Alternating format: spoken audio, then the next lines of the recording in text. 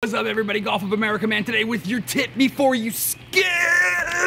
If you evacuate for a hurricane, turn your power off. The food ain't worth it. Don't believe me? Don't knock it till you try it. Morning, everybody. Golf of America man reporting live from Boca Ciega Bay behind the historic Gulfport Casino and its crashed out pier.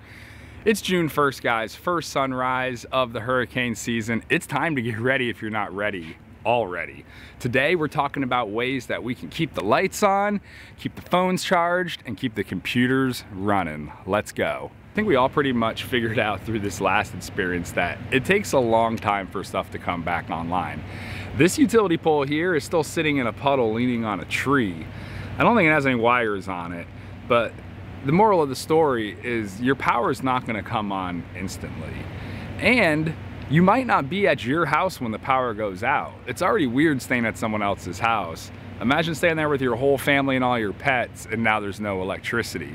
This solution is not only reliable, but it's portable, so you can bring it with you and not worry about burdening your friend or relative's generator or battery packs. Solution is lightweight, compact, and very affordable if you're already in the Milwaukee M18 family. My brother brought one of these over after the storm and he had a Milwaukee brand one. I think it was like $70. It's an amazingly simple design that comes with everything you need on it. It's got the USB ports right on the back so you can plug your phone right in, get in touch with family, see if happy hour is still going on this week or this year or this decade. You got one plug on the front that'll run 200 watts. There's a lot of things you can run for 200 watts, guys. Just check it out.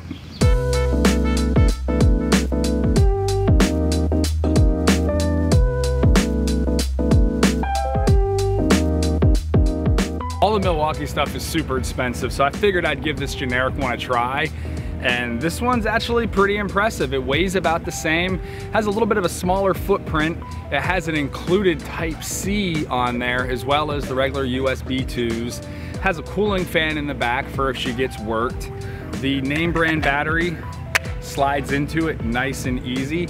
And a feature this one has that the other one didn't have is a built-in light. Well, I don't see the volleyball girls, which is pretty impressive because one of the things I was plugging into this was a light. So we already eliminated the need for one more corded item so we can plug in one more vital thing. Fun fact about me, I'm a sailor. I just don't play one on YouTube. I did it for the queen. But if you know anything about shipmates, we love our installed systems. All my shipmates, give me a capital E down in the comments.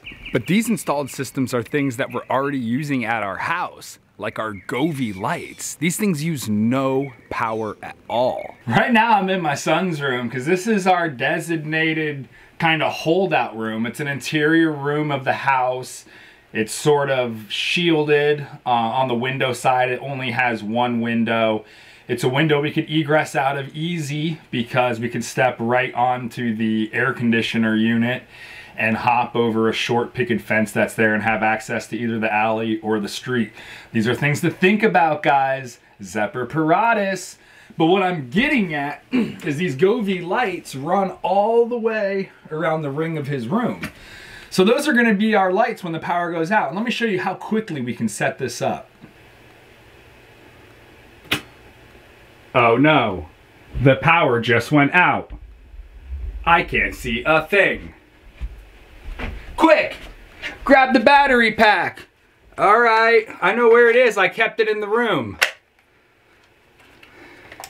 Here, I'm gonna use the emergency light to go find the Govee plug. Oh, I found it. Plugged it in.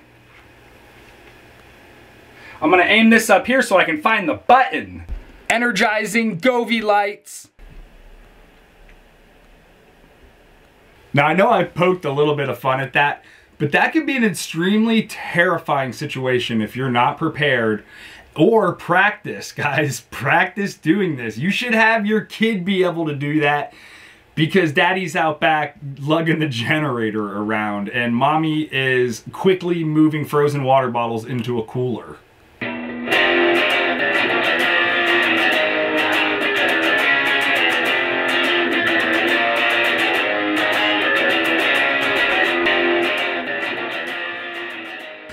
I think running the amp alone is like a cool enough reason to buy that, just if you wanted to like go play in parks or go gig. But if you had some buddies that played music, I mean, what a great way to spend a power outage. Hit a couple of those things, powering fans, and man, what a good time. According to my AI assistant Tammy, we could get about 2.4 hours. That's a little 25-watt amp, which isn't really bad out of that battery. This thing's got some juice, so imagine how long it can power those little tiny Govies that use like 5 watts. We're talking a real long time. The only real limitations to this system is really that it's just 200 watts, but it actually ends up helping you, because one of the biggest issues with electricity as a whole, and this is why like electric cars are going to be a challenge, is it's just power distribution. And once you do a little experiment called create your own power and power your house for a little bit, you realize kind of how much trouble this is. You have one generator set up outside, you know, somewhere where the wind's blowing the dangerous fumes, carbon monoxide and all that away from your family, right? It's not in the garage. And then you have feet of cables and extension cords running through windows, letting mosquitoes in, all of it, right? Well, with this, everyone can just have their own on their nightstand. And then during the day, you run the gen and you charge up all these batteries. So it eliminates the power distribution need, which is why I really like this. You can put them where you need them and you can move them around. I really hope that these tips helped you guys out, and they might get you out of a jimmy during this hurricane season. Everything ain't nothing but a thing as long as you're prepared both physically and mentally, guys. Check out the links in the description below for this product. If there's anything else you want to see, let me know down in the comments. If you're liking this, hit that like button, let the world know so more people can see this video. Thanks a lot, and I'll see y'all next time. Peace. Yeah. Try on the beat. I'm gonna call you right back, bro. I'm about to do this dance. It's called the Ooey. If y'all wanna join, let's go. Come on. Let's go. Woo. Yeah. Look.